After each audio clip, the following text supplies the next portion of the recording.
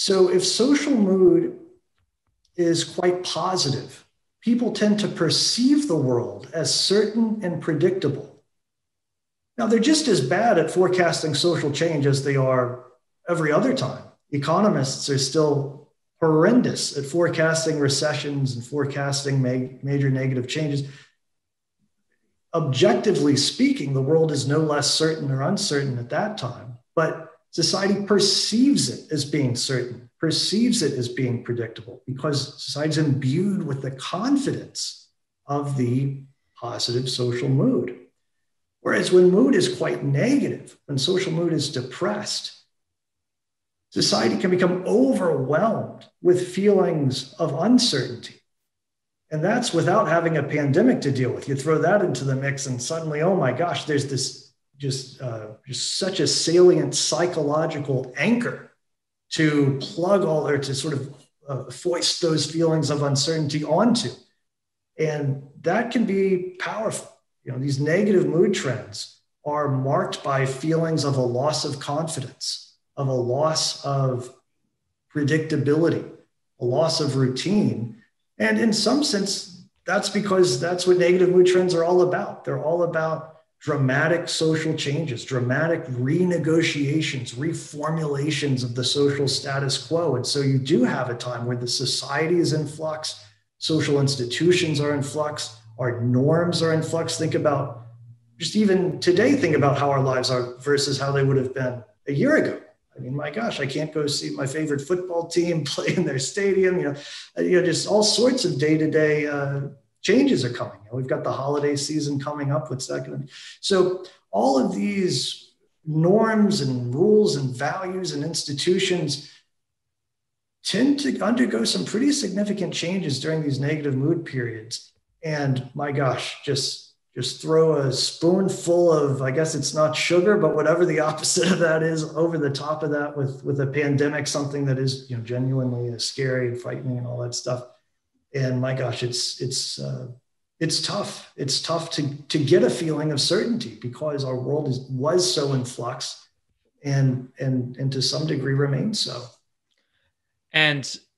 But that certainty, at least now, seems to be having positive effects on the stock market and general optimism. We're seeing this rise in the market, people reinvesting, seeing opportunity. But just before you got what you said, what do you predict the next negative social mood, that big spike down, will affect? Like, what do you guys believe will happen and how we should prepare for it? Wow, that's a huge question and also an important question. So let's think that through.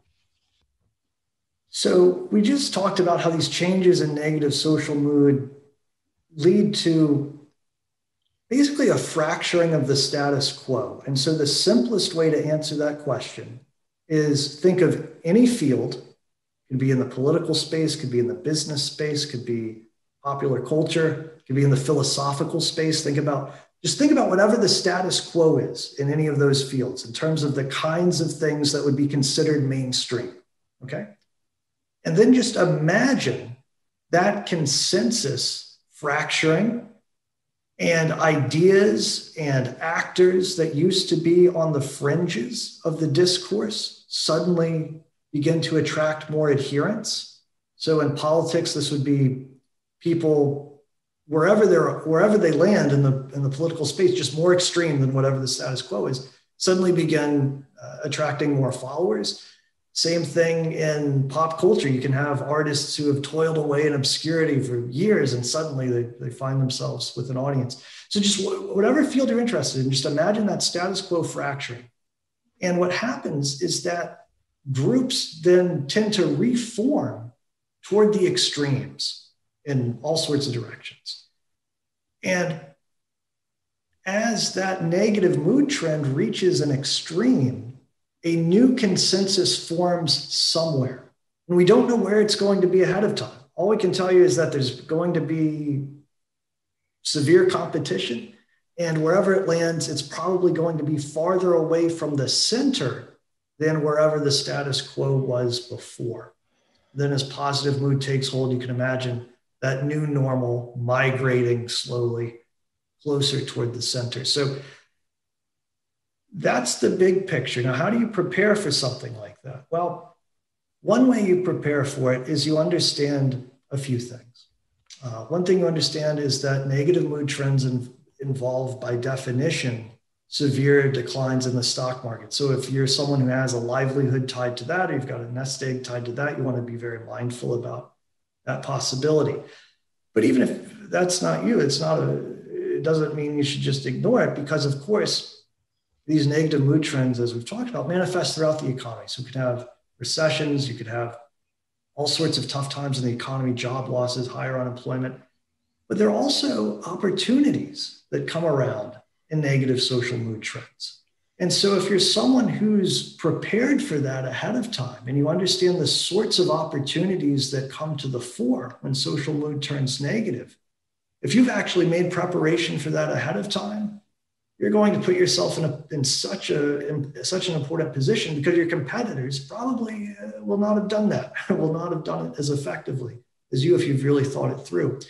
So how you prepare for that change in negative mood, it's really hinges on your industry, it hinges on your business, it hinges on your station in life. We've talked about a few specific industries.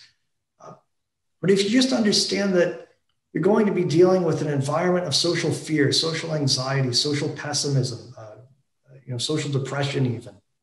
And if you think about the kinds of messages, the kinds of products, the kinds of services that people in that mindset would be more inclined to desire, then you can begin to put some plans together to either offer something that would meet that definition, or at least to get out of the way so you don't get trampled by this negative social mood. And sometimes just getting out of the way and staying safe can be super valuable.